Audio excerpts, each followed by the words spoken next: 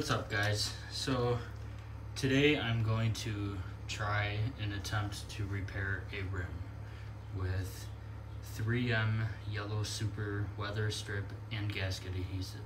So I'm gonna get the car jacked up real quick.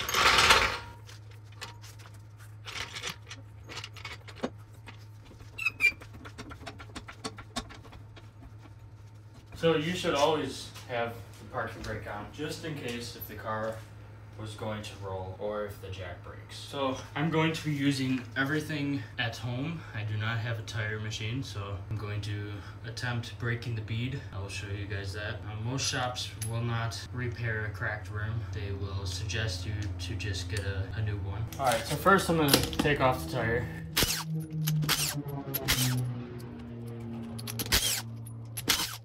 Now this can go either really good or really bad.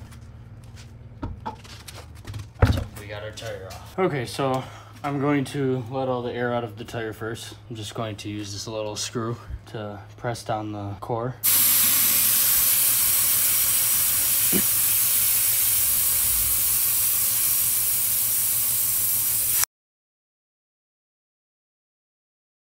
I'm going to attempt using the rotor to break the bead, which is the bead that goes around the whole entire rim. So I've never done this before. I just thought of it. We're gonna see if it works.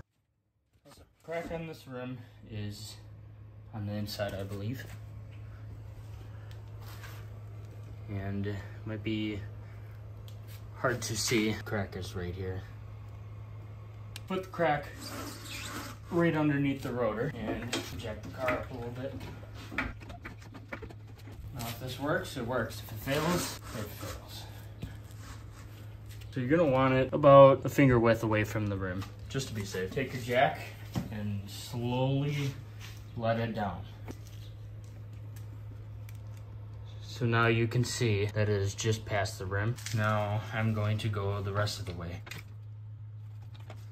So now you can see this rotor is basically all the way down. And that'll give us enough room to go over and around that crack and try to seal it with this 3M gasket adhesive. I'm not sure if it's gonna work, but we're gonna find out. Like I said, I've never done this before, but I'm thinking this should be enough room to get some around in the back. Okay, so all I can say is whenever you're using this 3M stuff, I'd highly advise you to wear gloves because I tried it once, and once it dries, it almost never comes off. I'm just gonna start with a little bit on my finger, I guess.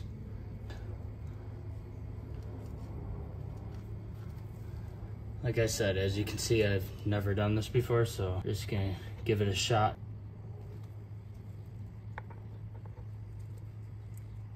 As you can see, this stuff is very messy and it's just coming out uncontrollably.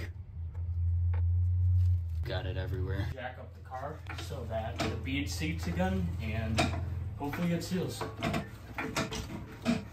And I have no tips, but all I can say is just try not to get it on your rotor because that might affect braking in the future. I flipped over the rim now. I'm about to hook this guy up. It's a Carson tire inflator. I'd suggest you get one. Work really good, they're pretty fast. Set it to whatever pressure you want for your tire.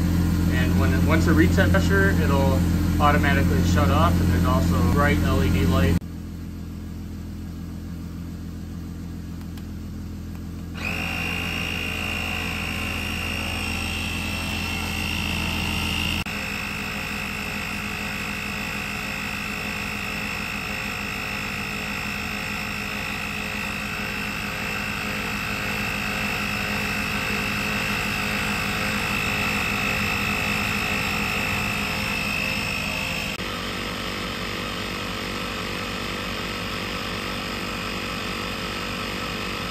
And just like that, it automatically shuts off.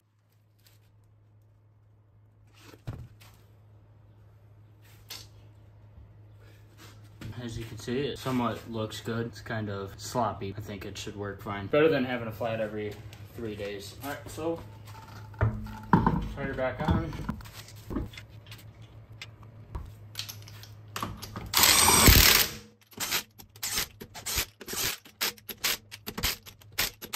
Alright, and there you have it. Guess we're gonna find out if it works. Well, thanks for watching the video. Like, comment, and subscribe. Maybe give it a try yourself. Tell me if it works. Could work.